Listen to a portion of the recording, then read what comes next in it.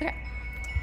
Hi friends. So our woman that we are going to be studying for Women's History Month today is a woman that I absolutely love. I love this woman. I'm so inspired by her. I'm so happy that we often get to study her a lot throughout the years. And let's just keep continuing this legacy because this woman is amazing. And the woman for today is Miss Frida Kahlo. Let me share my screen and we can get started. All right. Passion is the bridge that takes you from pain to change. Frida Kahlo was a famous Mexican painter. She is famously known for her portraits, self-portraits, and works inspired by the nature and artifacts of Mexico. She began painting after being severely injured in a bus accident. Frida's paintings, her use of bold colors, and attention to Mexican and indigenous culture have earned her the title as one of the most famous painters in Mexican history. Frida is praised in women's history for her attention to how she depicted herself in her paintings, with the use of her heart, her mind, and outside the box of what was considered normal for women. Her signature unibrow and mustache bestowed on herself in her paintings teach us that we are free to be ourselves in any way we see fit.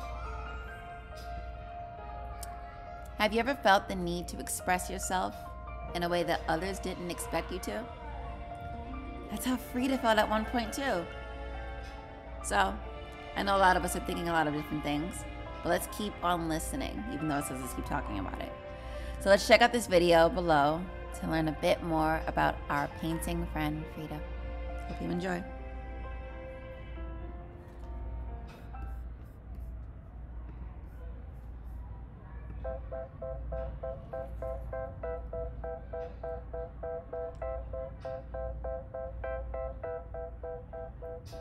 Frida Kahlo was a Mexican artist who became famous for her self-portraits that were strongly influenced by her Mexican culture.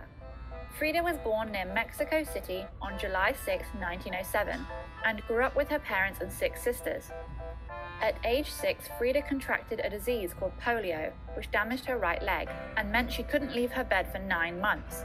So instead of playing with her sisters, she spent most of her time alone. Despite her childhood love of drawing, Frida Kahlo didn't always want to be an artist. She wanted to become a doctor.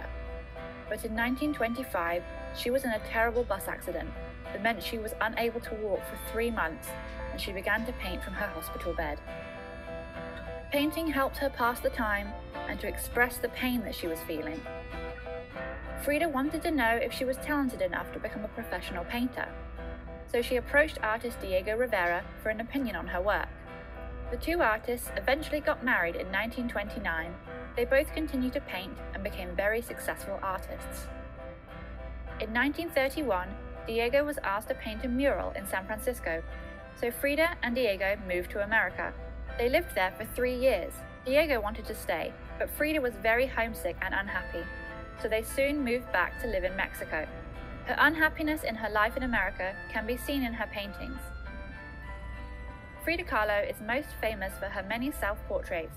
She used her art to express her emotions in various moments of her life and to reflect the lifelong pain she felt after her accident. She was very proud of her Mexican heritage, and this is also shown in her paintings, which feature bright colors, dramatic symbols, and traditional Mexican clothing. Frida Kahlo died in 1954 when she was 47 years old.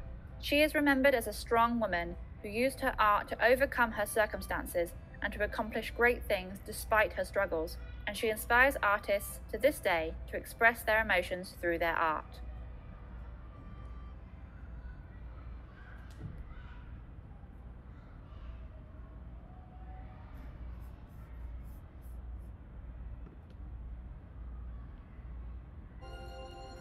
Friends, I genuinely hope you are inspired by Frida as much as I am.